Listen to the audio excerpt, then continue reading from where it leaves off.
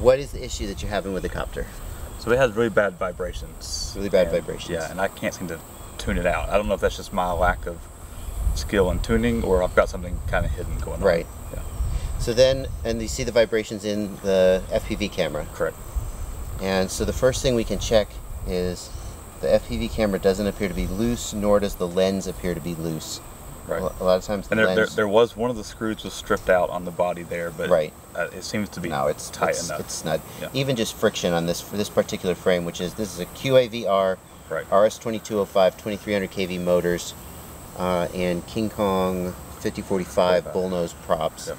But even just friction on this frame will hold the camera pretty well in place, and you can see that it is. Yep. Now, one thing I do notice is, so this standoff here is not snugged down, but it doesn't appear to be loose. It's just not screwed all the way in, so that's fine. I thought maybe it was broken, but I'm pushing on it with my finger and it's not going anywhere, so that's it. And you see the vibration in the camera. So this is not a case, if you had a broken standoff, then you would be getting the effects of vibration in your motors and your PID control and your tuning, but you might not necessarily see it in the camera. So the fact that we're seeing it in the camera means that it's probably really there. So the first thing we should do is we should take the props off, and we should do a motor vibration test and see if your motors are, if you have maybe a damaged motor. Okay. So let's, do you have your tools with you? I do. Yeah, go ahead and get them, and we'll do that. All right, so then we're going to go to the motors tab. We're going to need a battery, so sorry, run you back out again. I do in fact have the props off for real this time. Oftentimes I'll just use a smoke stopper. We're going to go ahead and plug in the battery. I'm guilty of throwing a towel over. Yeah. With the smoke stopper, they won't spin very fast, but so it'll still give you a start when they start going thunk, thunk, thunk. If anything's in the way, they'll hit it and they'll stop because the voltage will drop. As soon as current rises, the voltage drops through the smoke stopper. But it'll still give you a start and knock stuff over on your desk, as one of my videos famously showed. So then to do this, I'm going to reset the accelerometer. They're all going to zero out, you see? And then I'm going to spin one motor at a time and I'm going to look at the results. So let's do that. Okay, and the numbers I get here are 0, 0.01, and 0, and that's great.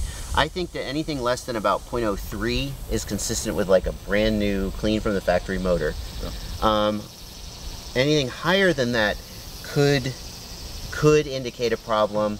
I've flown, when I had my old RCX motors, they were so beat up by the time I got rid of them. They were over 1G, 1.0 with the props off, which is terrible. I was able to get a flyable tune. You could still tune it out of that?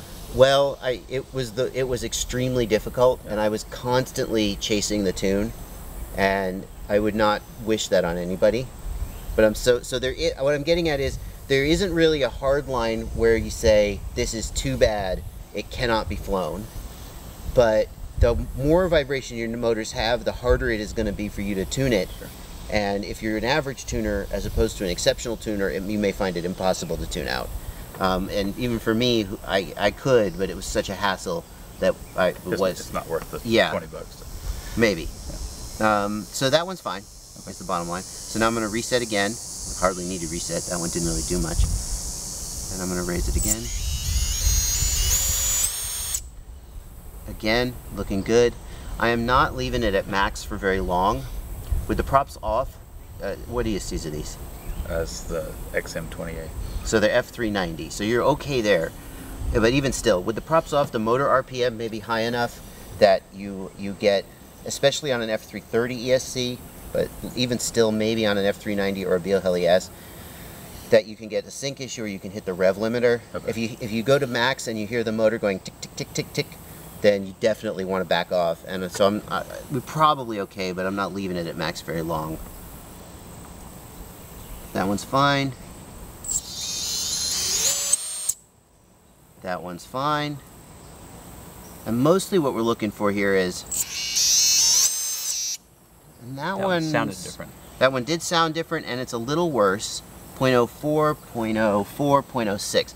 So what I was about to say is, what we're mostly looking for is one motor that's substantially worse than the others. Now that one is not so bad that I would say that it needs to be tossed, but it is notable that it's substantially worse than the others. Okay. So we would keep an eye on this motor. You'll notice too, that's also left the one motor. that's got a little more brass showing there, so it may have taken a hit. So 0.03 but below is great. Yep. 0.1 and below is probably not even worth thinking about. And somewhere between 0.1 and certainly 1.0, you get to the point where you can eat, and it's definitely not 1.0. If you're reading 1.0, you should probably scrap the motor. But if you're a real stickler, you might get away with not scrapping it. So the bottom line is these motors are fine. Okay. So then we can think about your props, right? Yep. And I've tried different sets, same style, but it came from different batches, different colors. Right. Same thing, same These result. may not be particularly well balanced props, perhaps. Right. We could certainly try a different set of props. We could try a props on motor test with somebody holding it down and letting it spin. It's a little hair raising. And we can try to fly it. We can just look at what we're seeing. One thing I think that might be nice to do is we put a high def cam on, and we can see if we see the vibrations in the high def cam and the FPV cam. So maybe that would be one of the easiest things to do. Okay. So let's go ahead and try that. Why don't you put the props back on, and I will go get do you have a high def cam you run on that? Not with me. Okay, I'll go get one. There's the key. It's being used. We'll figure something out. Okay. So I want you to watch the FPV feed first and then the high def feed. Go back and rewind if you need to.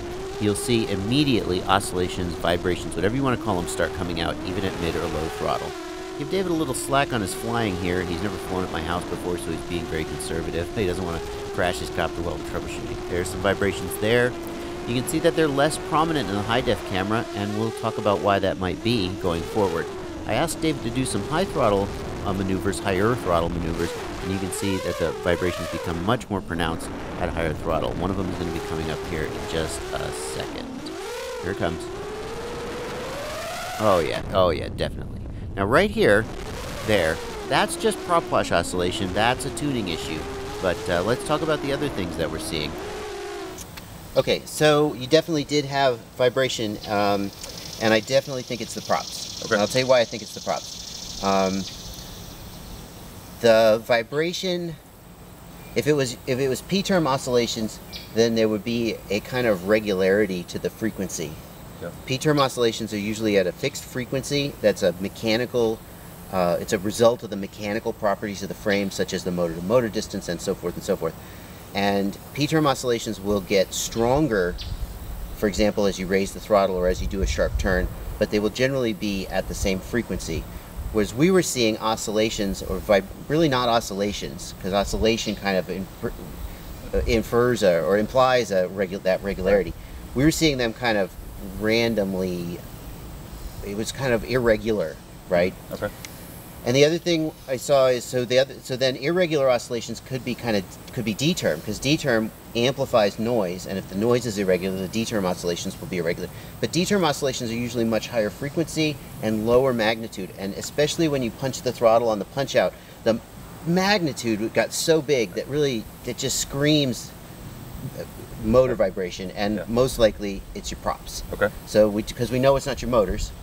And it's not your tune. Nothing that we saw there, even when you were going slowly, I was seeing the vibrations, and they were really kind of irregular. And maybe those slow, low magnitude, irregular kind of twitches could be excess D gain. But then when you raise the throttle, what happened when you raise the throttle is not a tuning thing coming out. Okay.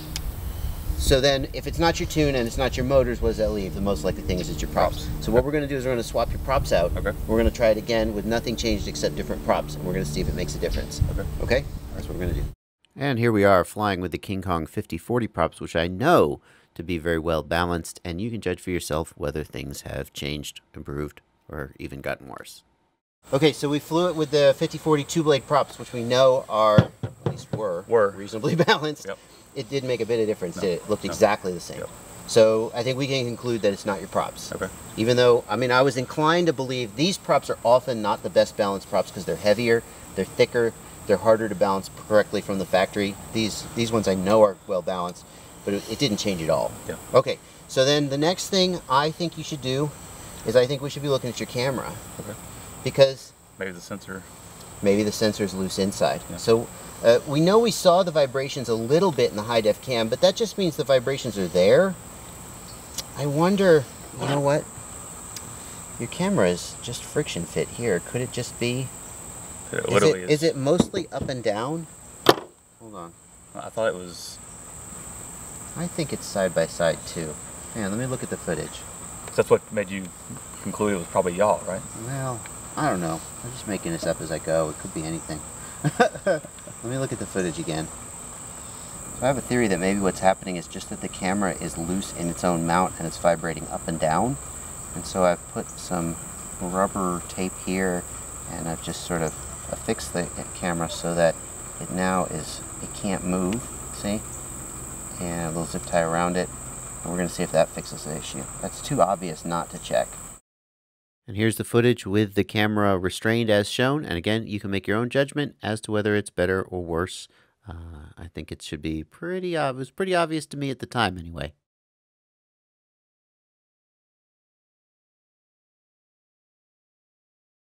Okay, so we restrained the camera, yep. And that made it much, much, much worse. Much worse. So it does make me think that maybe we have a loose sensor in here. And when the camera is unable to move, it made the vibrations. We've affixed the camera to the frame more securely, so we're transmitting more vibration to the camera, and maybe you do have a loose sensor in here. Amplifying that. Yeah. Okay. So let's swap the camera out. Yep. That's the next thing we're going to do. Yeah, so a minute ago, David came up and he said, is it supposed to do that? Can you hear that? Yeah, that's not good. That's not good. Let's find out what's inside this little box of treats.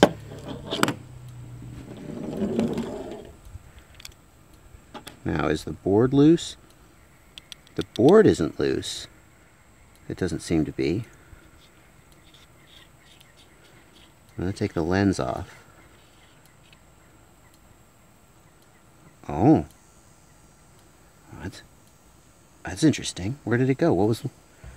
That's weird. Hang on. What was loose? Was it just the back plate? No. Oh, there it is again. What's loose? Why does taking the lens off make it not happen? Oh, it's the board. I think it's the board itself. The sensor. Nothing is loose on here. I think the board itself is loose, but why? Why is the board loose? I mean, that's... Yeah, it's the board itself. Well, that's certainly your issue. What if we were to get some hot glue and try to hot glue this sucker in? I think that's your issue. I think that's your issue. I don't know why this is not holding it firmly like it should. Is this damaged in some way? You see, we've got... Oh, no. We've got these little things here which are supposed to hold it down. But maybe they're just not doing what they're supposed to do. Let's put some hot glue in here and see if that fixes it, and that'll save your camera. Yeah, so while we were waiting for the hot glue gun to heat up, David had a better idea, which is, what if we just put a little piece of foam in here? You know, we might make a mess of it with the hot glue. That's a good idea.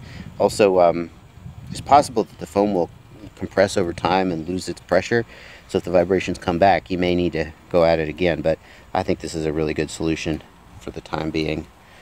And we'll just set that down in there, and we'll close this up, and we'll have to refocus the lens because I took the lens off, but that's no big deal.